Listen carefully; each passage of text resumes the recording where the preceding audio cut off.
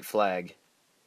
Based on its depiction and lore, it's a symbol of surrender, of failure, of defeat. But for another crowd, it means something different.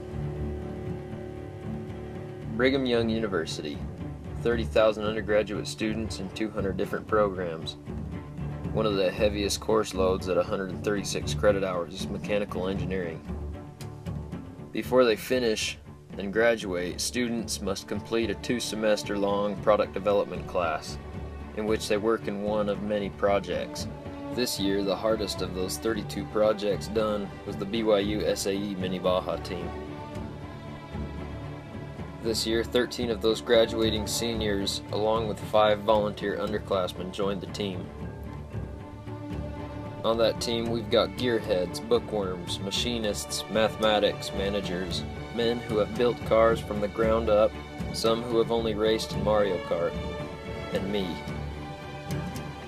We went about for the next 2 semesters designing, engineering, and building a car, a one-person off-road machine that would compete in 5 different events.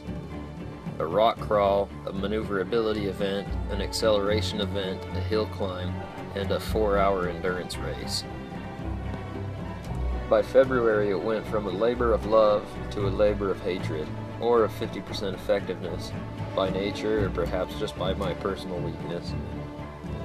Many hours, days, and nights, we left our loved ones at home to weep and wail as we gnash our teeth over some problem on the car. By this time in the semester, it became apparent what crowd members of the teams were on, as some of them threw in the white flag and gave up, while others were true racers and saw that white flag as the final lap and just went harder and faster. Graduation came and went, and the car was not competition ready. After graduation, we still had another month before the competition, and that last month was hell. With a long list of things to fix and do on the car, a shortage on time and demand for fresh ideas, no fuel left in the mental tank and even less in the stomach, no toes left unstepped, no hide left unchapped, and a trash can full of Dr. Pepper cans. Now comes the part where I couldn't decide what crowd I was in.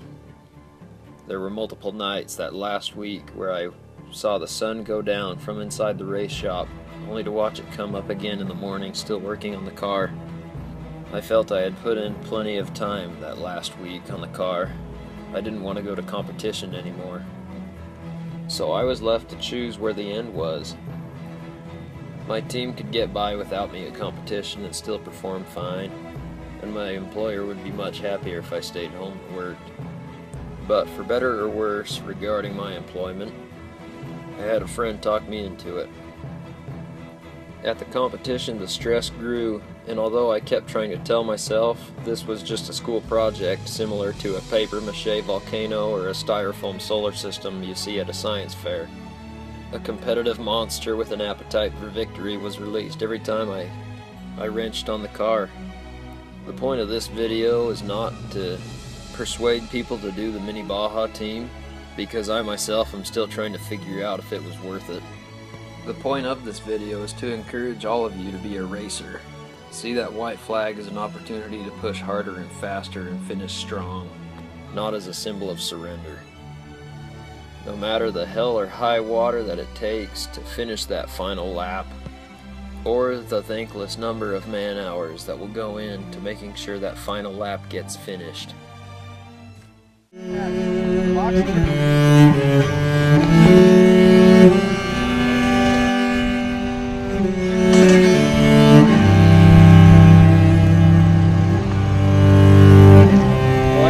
I have this guy just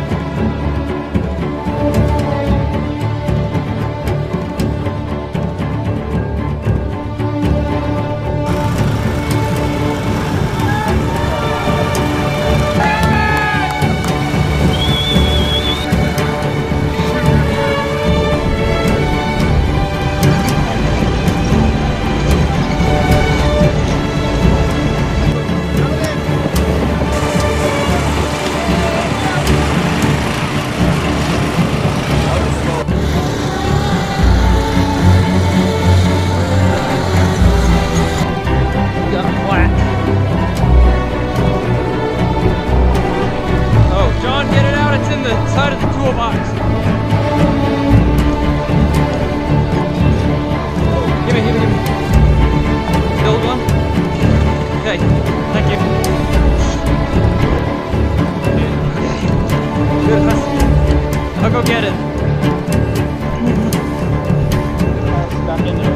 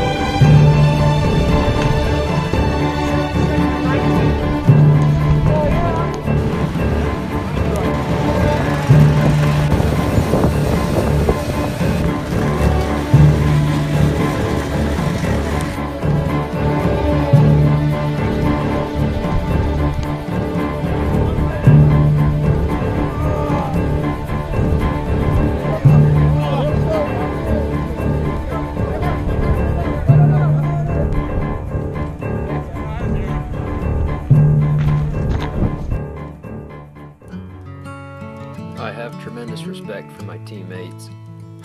I learned so much from them, although there were times I wanted to hit them with a shovel.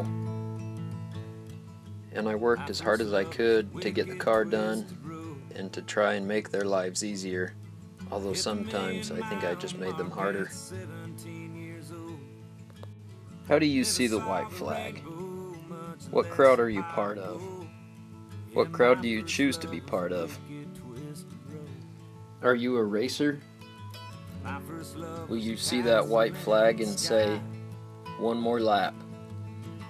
Or will you throw your hands in the air and say, "I give up"? Not everyone is into motorsports, but if you don't complete that final lap, you'll never see what's next. I hope I always choose that flag.